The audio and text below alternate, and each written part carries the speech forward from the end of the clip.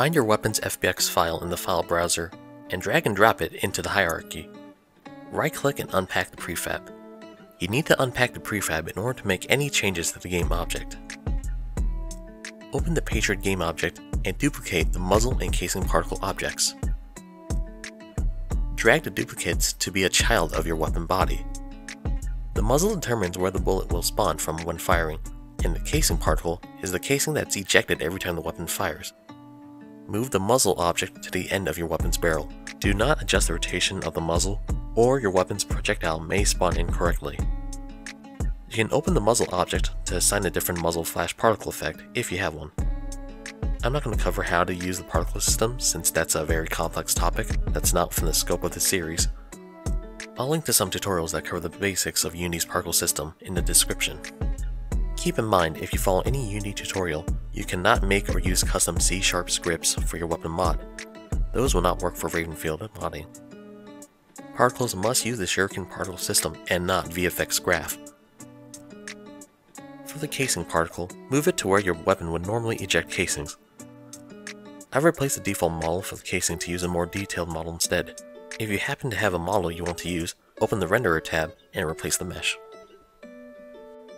Go back to your weapon object and click the circular icon next to the controller. Search for your weapon's animation controller you made earlier and assign it. Next, add a new weapon component. This will add an audio source to your gun to use for weapon firing sounds. Weapon audio will be covered in a future video. The weapon script is where all your weapon stat configurations will be. I've gotten permission from Rift to re-upload a PDF documenting the entire weapon script and what every parameter does.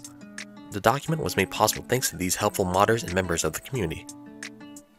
Click and drag your weapon's body model into the third-person transform parameter. This parameter determines what model will be used for the AI and player when in spectator camera mode.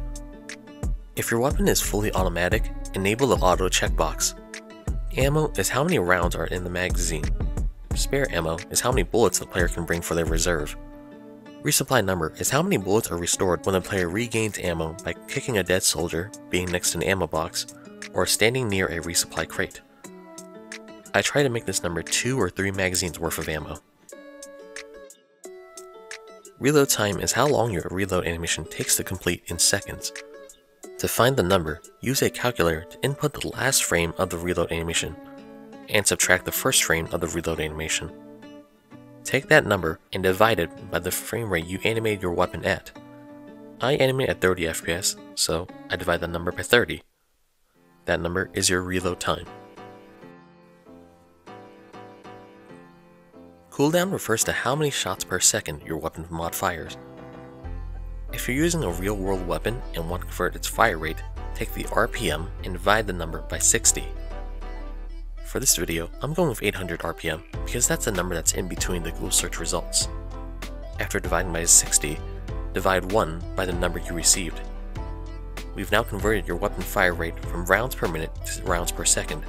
If you want to balance your weapon around the vanilla weapon values, click on the AK or Patriot game object to compare the numbers. Unholster time is how long it takes to draw the weapon.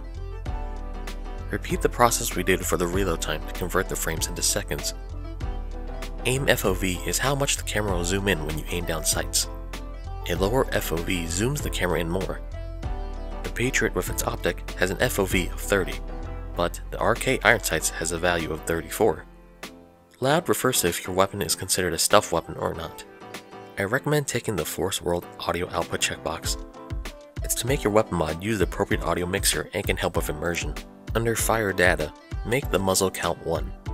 Drag the muzzle game object inside your weapon body to that parameter. This is where the game will know to spawn your projectiles. For casing particle, also set that to 1 and assign your casing particle there.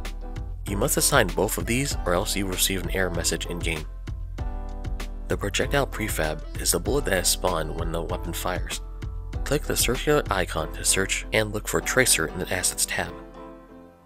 I'll be assigning the AR-15 Tracer for the purposes of this video. If you wanted to, you could duplicate the Tracer object with Ctrl-D and rename it to be unique to your weapon mod, and adjust the numbers along the side. To quickly cover what everything does, speed is how quickly your projectile moves in meters per second. Impact force is how much being hit by the bullet will push back the target. You can make impact force a negative number to pull targets closer to the shooter instead. Lifetime is how long the projectile is active in seconds before it despawns. Damage is how much damage it deals. Balance damage is how much damage it does to the target's balance stat. If you're unfamiliar with balance, it's a hidden statistic in Ravenfield that determines when you or bots get knocked down and ragdolled. Receiving 100 balance damage or more causes ragdolling. Impact decal size is how large the bullet hole texture will be when the projectile misses the target. Penetrate and Piercing are to make the projectile pierce up to 2 meters through objects marked with a pierceable tag. I'm not sure how many modders are aware of this mechanic, so enable it if you wish. Every weapon that narrowly misses the player plays a flyby sound. You can adjust the pitch here.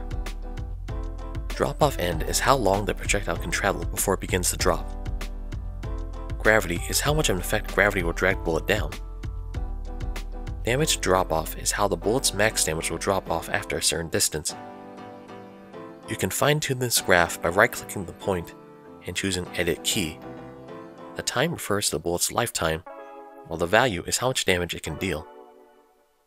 I got no clue what inherent velocity does, and it's better to keep auto-assign armor damage off. Armor damage refers to what class of vehicle you can hurt with this projectile. Return to your weapon mod by clicking on the weapon game object.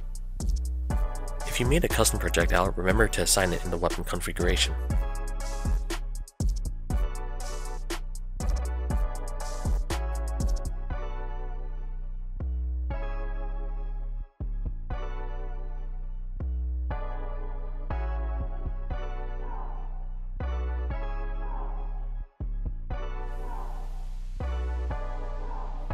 AI allowed aim spread is how much recoil the AI will encounter when firing the weapon. Aim swing is how accurate the bots will be. Halt strategy is to make bots stand still when firing depending on the circumstances. The effectiveness dropdowns are for how effective the weapon is during specific scenarios. Effective range is how far the weapon can engage in meters before the bot will need to be closer or switch to a more effective weapon. If you want to make your weapon be burst fire, you can use the heat mechanic to do so. Enable the heat checkbox, divide 1 by the number of rounds you want to fire in a single burst, and make that number your heat gain. For example, if you want a 3-round burst, such as a FAMAS, make the heat gain 0.34. When the player holds the fire button, the weapon will only fire a maximum of 3 rounds, because firing more would cause heat to pass 1. Heat drain rate is how much the heat cools down in 1 second. If you're implementing advanced reloads, you need to set the advanced reload number to the same amount as your magazine size. Every entry in the elements should then be numbers from 1 to the max amount of bullets in the magazine. The easiest method of filling out all the entries is to type number, then press tab on your keyboard to switch to the next entry. Once you're done typing the numbers, enable the advanced reload checkbox. Ignore the weapon audio section for now, as I'll cover that in a future video. In the UI sprite, click the circular icon and look for your weapon UI render we made.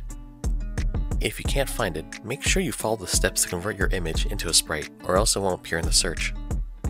For the arms parameter, drag your first-person hands model from the hierarchy into the parameter. Your mod won't be compatible with custom skin mods if you don't assign the hands. In the weapon configuration, there's a pose parameter that will let you change how AI will hold the weapon. Ravenfield only has 3 poses you can select. Pose 0 is a default pose meant for rifles, and has the right hand hold the weapon grip while the left hand supports the barrel.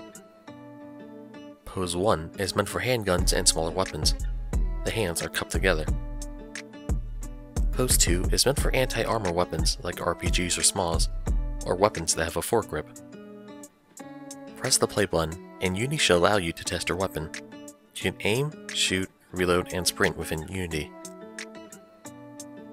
While sprinting, it's still possible to shoot, but that's only in Unity and won't be an issue in-game. With Unity testing still active, switch to the scene window. Click on your weapon body held by the soldier model. In the hierarchy, look for the game object that says Clone and select it. Use the gizmo to move and adjust the weapon's position so it looks like the soldier is holding the weapon. Once you're satisfied with how it looks, save the numbers and transform component. I use Windows Snip tool, but you could take a screenshot or even a picture with your phone. Click the play button again to end the weapon testing mode. In your weapon's third-person configuration, enter the numbers you saved for the transform.